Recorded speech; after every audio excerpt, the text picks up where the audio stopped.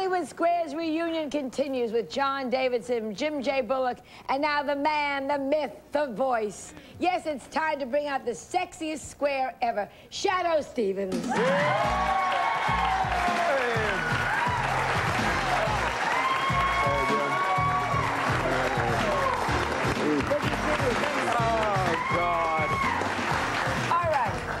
Favorite time, was it Radio City? Let me just say one thing. Yeah. Jim, decaf.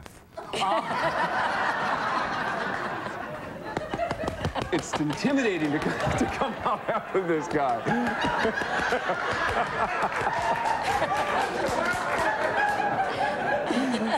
He's one of the funniest people I've ever seen. I had oatmeal this morning. What can I say? It has that effect. It's a chemical change. I'm telling you. Did we have, what was your favorite show? My favorite show was probably Radio City Music Hall. Yeah. When the high school band came on playing New York, New York, all my hair stood on end. Yeah. It's like my life flashed before my eyes. I couldn't believe it. And I had my birthday at Radio City, too. And you remember they had us downstairs and they brought us up on with a wall of steam. Yeah. Rick pulled out all the stops. Yeah. It was very theatrical. How did you get on the show? Rick talked me into it. How did Rick find you? Oh, Rick, I've known Rick for a long time. I met him in Boston when I was there doing radio. And he was a big effect in my life. He put me on television there with Dave Garroway. Tempo Boston. Were you the only announcer, though? Because you announced, which was very unusual, from the bottom square. Yeah. Was there another announcer originally? No, I did the announcing for Rick. We had because we were friends, I did it as a favor to him on the pilot.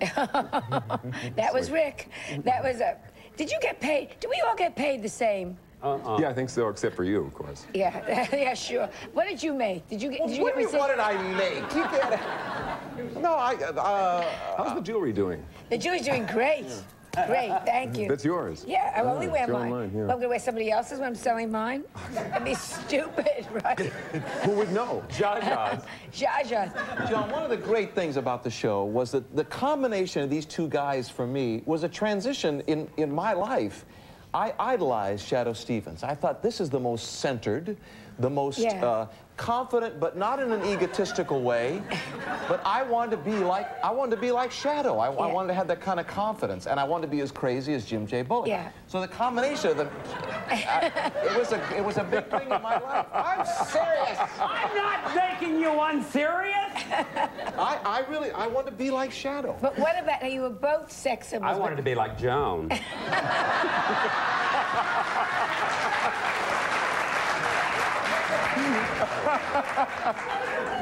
That explains a lot of things. Clears it up for me.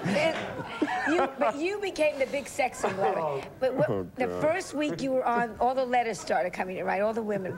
And then it was in New York you were mobbed? New York made me afraid. Yeah, you know? yeah. The women really... I felt really clumsy. Clumsy? Yeah. Why? It was something I wasn't prepared for. Yeah. And you were just newly married, and your wife used to come by, and with the baby. She loved it, yeah. And the baby was always dressed. It was such a homey show. We all were such a family, you know? Now he has two kids. I know. He still sends Christmas cards, which you don't. Right. What about the time you were in Radio City, and you asked Jim not to do something, John?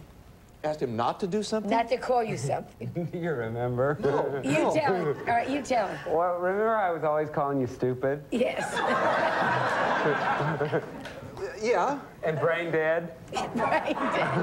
Did I say Yes, don't you remember? I used to do it all the time in the studio, and we were at Radio City with 6,000 people out there. He was sensitive, though. He was a sensitive voice. And I was calling you stupid and brain dead in front of 6,000 people, and you came and you knocked on my door very politely. And I was in my fishnets. Remember? I can't... No, but you asked me, you said, I don't mind you calling me stupid in the studio audience, but please don't call me stupid in front of 6,000 people. I think that I think I was hurt by that. Were you hurt by it? Yeah. Well, did I hurt you? I'm a sensitive person. I felt that people would think I was really stupid. Shut! I never meant to hurt you! Oh, God! Isn't that funny that I was sensitive? It's been... Come back, Jim. Come back.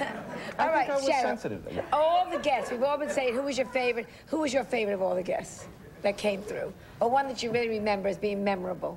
Well, actually, the funniest times on Hollywood Squares for me was Jim Bullock and Jaja, I think, or Jim Bullock and you, or Jim Bullock and Alf.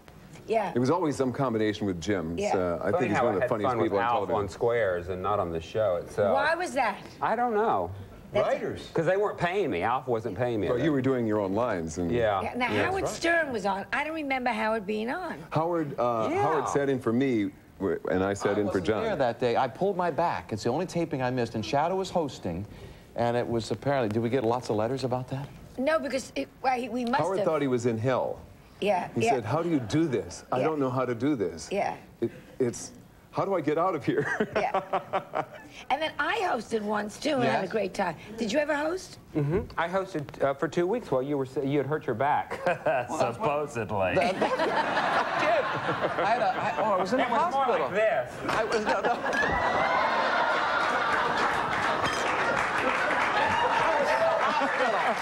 It's a whole new Hollywood Square. John, wake up! Wake up, John! Wake up! Jim, put a tie on. We need a host. Coming up next, the producer of Hollywood Squares, who will join us with some behind-the-scenes stories. So stay with us.